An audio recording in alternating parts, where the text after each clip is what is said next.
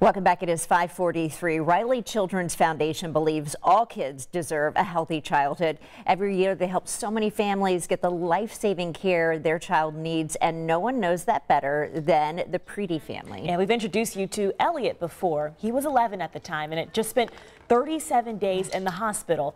Elliot was born with sickle-cell anemia, but thanks to a stem cell transplant, he is now sickle-cell free. Well, Elliot is now 13, and the Preddie family is still just as thankful to Riley for a new beginning. Well, Elliot, what's the biggest difference you've noticed? Energy. Yeah, well, all I can say is energy. You have a lot more energy now? I would concur. Elliot Preddie spends his days after school just like any other 13-year-old, either playing video games or spending hours on the trampoline in his backyard.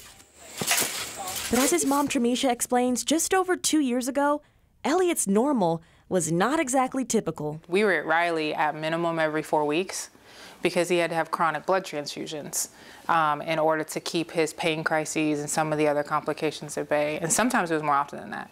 Elliot was born with sickle cell anemia, but thanks to a bone marrow donor, Elliot's older cousin, which made his stem cell transplant at Riley possible, the constant trips to the hospital are no more. But after we hit that 1 year mark, I mean, he went from taking 6, 7 pills a day to just taking one preventative pill, and he's pretty well cured from sickle cell at this point. Am I going to tickle you again? When 13 News caught up with him a couple of years ago, he said he was looking forward to getting back to playing sports again, which was too difficult to do before, but he's made good on those promises. I played flag football not too long ago. I used to play baseball and soccer. I haven't played in a while. And we plan to do swimming next. You forgot Taekwondo.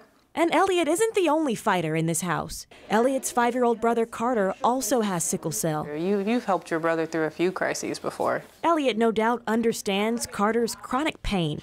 But there's hope that his younger brother will soon share in his relief, too. We hope to do the same thing for Carter fairly soon. O'Reilly Christmas Giving campaign raises money to offset the treatment costs for children like Elliot and their families. And if you'd like more info on how to donate, you can look for Elliot's story at WTHR.com. Certainly encouraging to see. I believe this is the third time that we've caught up with him.